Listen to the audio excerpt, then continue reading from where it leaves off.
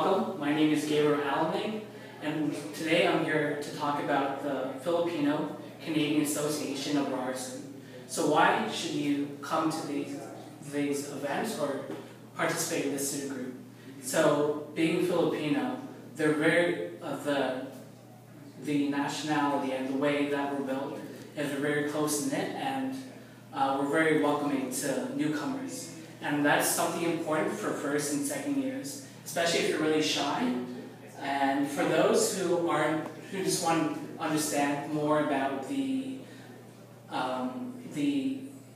sort of nationality and sort of what we do, there's also different cultures within the Filipino Association as well.